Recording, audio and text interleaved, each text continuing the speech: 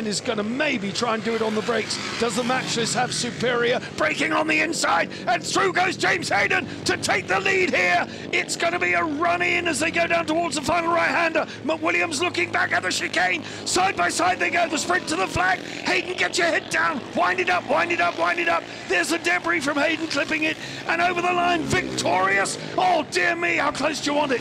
James Hayden gets it from Jeremy McWilliams. Terrific, terrific elation from James Hayden. What a race that was. 5.1 seconds further down, Michael Rutter getting another podium place for himself.